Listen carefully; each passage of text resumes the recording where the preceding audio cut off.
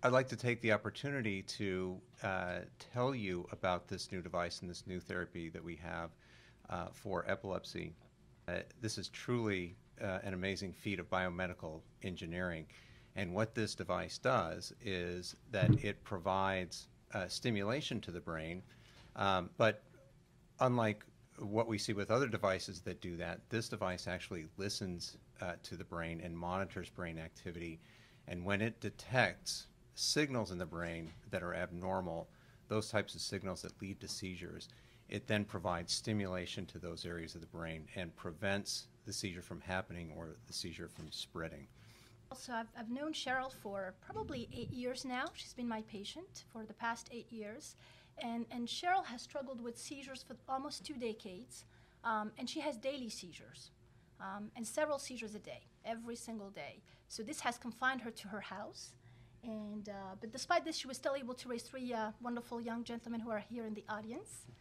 And so Cheryl is currently on 5 anti-seizure medications. So she takes these at the same time, all 5 of them. She also has a device, another neurostimulation device that's different than the one that was just implanted, the vagus nerve stimulator, that delivers stimulations periodically. So this device, the Neuropace, is much more clever because it is able to detect the seizures and to deliver therapy when it recognizes the seizure pattern. When I do have the seizures, they're not as severe as, and intense. They're very more mild, and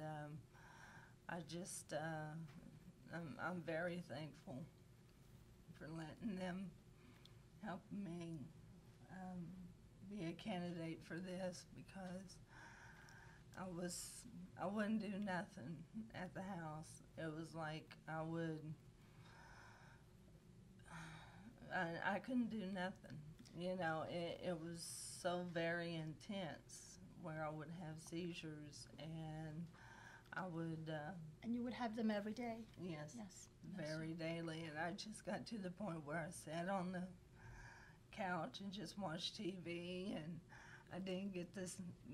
We used to do a lot of sports and everything with my boys, my husband, and it just wasn't the same anymore. I was just so depressed, and right now my speech is a lot better. I just can't get over that, and my seizures is just a lot more mild. I was very fortunate to get back to UK, because it was my first home, and I'm still home. This is home to me no matter how far we live. I'm just gung-ho UK. And that's not to advertise. I get so much great treatment. And if you guys told me to jump and bark like a dog, I would. We won't ask you to do that.